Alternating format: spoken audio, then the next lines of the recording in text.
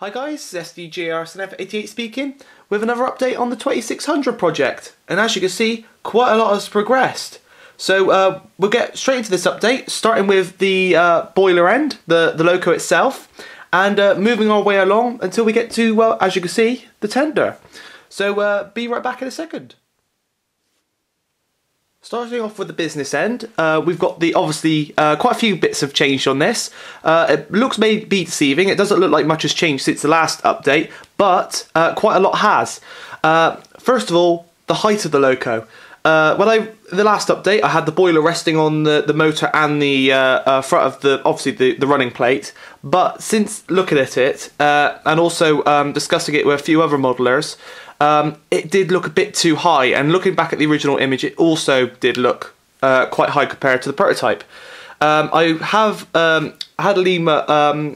I have somewhere one of the boxes behind me a Lima Mark II coach. Sorry, basically a weathering project and a test piece, and I measured the loco for the front pony truck to the top. And the locomotive towered over the top of the Mark II, which is obviously not very good.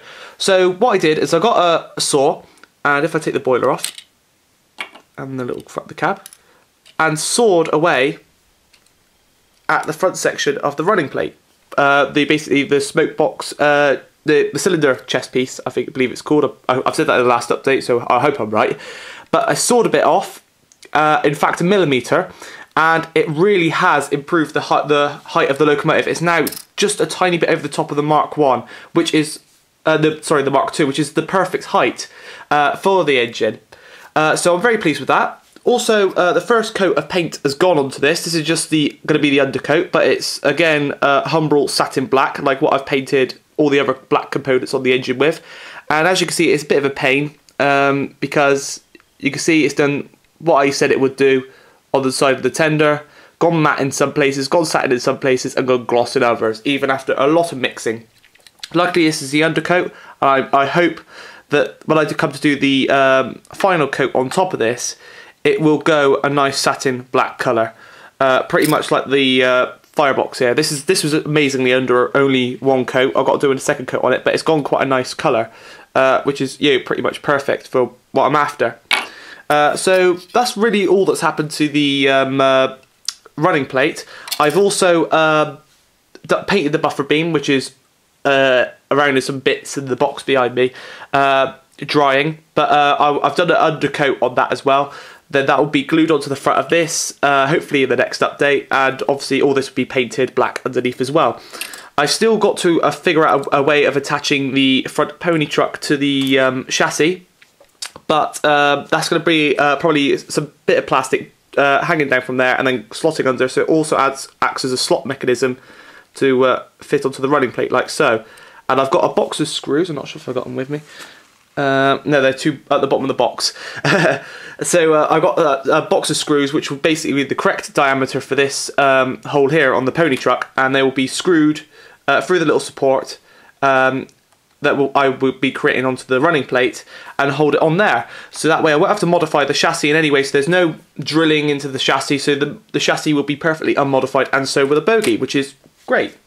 The boiler, now quite a lot has changed on the boiler. If I move this back out the way, as you saw in the last update, I cut away this section here, and it was resting on top of the motor.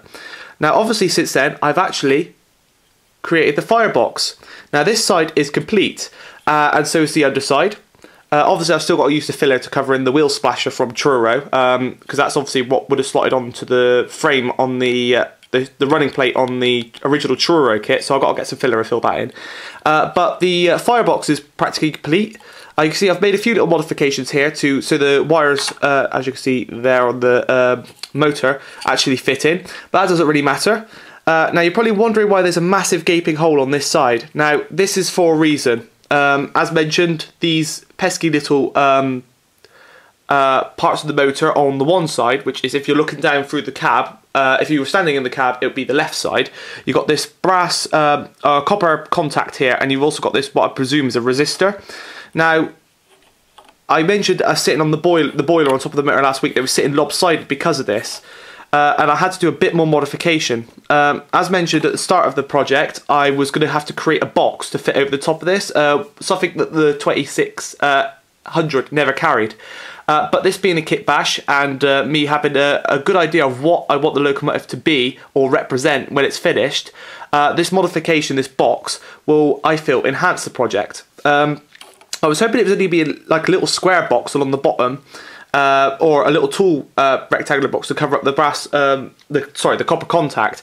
But as I mentioned, the resistor got in the way as well. So I had to create this sort of stepped thing. So basically, it'll be a big rectangular box with like a little tall thin bit at the top, which will, as you can see, if I slide it back on top temporarily, there we go. Will cover up this section here. This bit of the cab, I've also modified the cab front because I want to keep the windows and obviously the little holes for the supports of the whistles. So I cut out the firebox itself, and it slots on quite nicely on there. I was thinking of having to totally create that part from scratch, but it sits on there very, very nicely, even around the, if I move it a bit closer, sorry, the copper contact. But with that temporarily in place, you can see the sort of the design for what where the box is going to go. Now, I was thinking, what would that box represent? So I did a bit of research into locos with covers on the side of the firebox, and I came up with quite an interesting discovery that certain engines around this period were fitted with boxes on the side. Obviously, not Great Western engines; it was mostly LSWR engines, but they some of these engines were fitted with, I believe it was called a water tubed firebox. It was a sort of a modification to a firebox. Certain engines were fitted with it, and then later it was removed.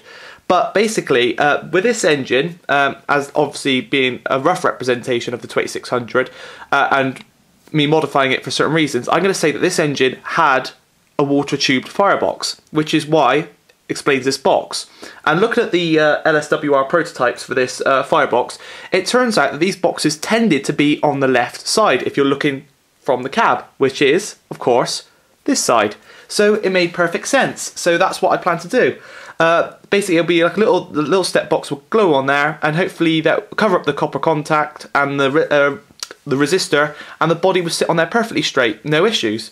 And as I mentioned, it will enhance the end feel of the loco, which is what the livery will be. But I'm going to keep that under wraps until a later update. But for now, that's what's really changed on the locomotive. Which of course brings us nicely on to the tender. And as you can see, it is practically completely assembled. Obviously, I haven't done any modifications because no modifications were really needed to the tender. But well, there are one or two little modifications to enhance its running. First of all, as I mentioned, the wheels. Now, as you can see, they have been fitted. Now, if I show you what they are Hornby disc wheels with 2 holes. I need these for my LMS CCT unit. As I mentioned in my wagon review when I did it quite a few months back now, the wheels were wonky on it, and sadly I tried to fix one and it literally just fell apart. It was actually moulded in the factory wrong, so there's no way of bending it or realigning it. So I went out and bought the pack of these, which of course is coming very useful, so I get to fix that wagon. And also, it provides extra weight and smoother running for this tender, because the plastic wheels, as mentioned in the last update, I think, the flanges on them were absolutely shocking. They were very, very fine. The wheels had no weight, they were wonky, they would literally, I could just imagine them derailing going in a straight line. So these metal wheels add to the weight, so it keeps it on the track, and also, as you can see, don't want to push it too hard, it runs quite smoothly. Only got a short section of track if otherwise it'll go off the end of the table. But what I've done is I've painted the inner centre of the wheels black and left the outside silver, so it matches with the older sort of style wheels, as you can see, with the pony truck, that are being used on the rest of the loco. Now, also, many of you have probably commented why I'm using disc wheels instead of spoked wheels. Now, like the box on the side of the firebox, this will also enhance the end feel of the loco. So you have to keep you thinking of what the livery is, and those of you who do know the livery, don't say anything about it because I want it to be a bit of a surprise. But yeah, so the wheels have been added. Also, I have added, well, basically weight to the loco in the form of blue tack. A bit crude, I know, but it really does make the model much heavier. In fact, I would say this tender is almost as heavy, well, it's about the same weight as the sort of tenders you get like with the railroad models now. They are quite light, but I think this one's almost a tiny bit heavier than the one I got with that comes with the P2, or about the same weight. And considering that this tender is quite a substantially smaller than the P2 tender, I'd say that's quite an achievement for what I've done with this. Basically, all the components were already pre-painted. I'm going to have to do some little touch-ups on it. Obviously, I added the finer details as well, which include the water scoop and the, I think it's the handbrake, I'm not sure, or they're both water scoops, I don't know. The two handles that go there and there, and also there's a little hole there for a little support for the fireman's tools, for the firebox, and obviously the shovel and everything that could be laid along the top there. That hasn't been added yet, nor has the vacuum pipe on the back. Or the buffers. I have added the coupling, the chain link coupling, although I have cut it down. I've got to paint the bottom of it because, as you can see, it's gone back to the white plastic where I cut it.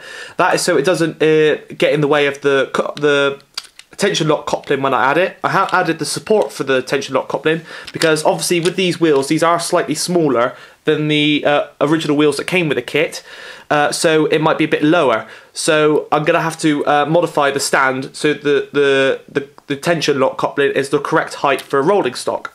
Apart from that, I think it's pretty much I've pretty much covered it. So I'm gonna add those little finer details when it gets to the end because I don't want them to snap off when they're in the box and stuff. And obviously it gives me more room to paint around touch up the black area, and of course add the final livery, which I will reveal in a later update. So I guess that's all for about now. Oh, one thing I forgot to mention, how I'm going to couple it to the engine. I might as well do that one on here. This here is the original coupling for the kit. This, I presume, here would be glued to the loco, this end, and this part here be glued to the spike. Well, it wouldn't be glued to the spike, but you can see it slots into the part of the little pin on the bottom there.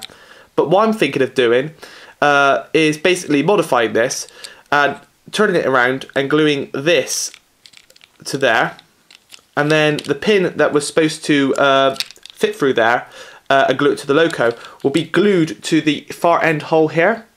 And if I flip the loco over, there's the coupling, original coupling hole on the bottom of this 09 chassis for, don't want to pull that off, that's the wire. You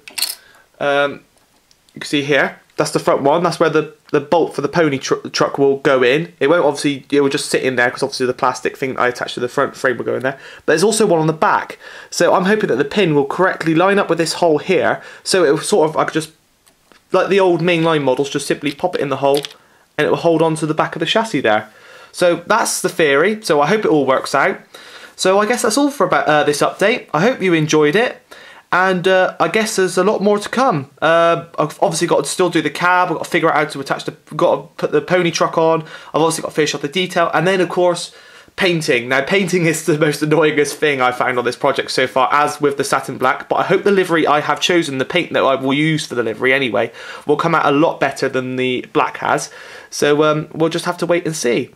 So anyway, this has been SDJR88 speaking, and thanks for watching.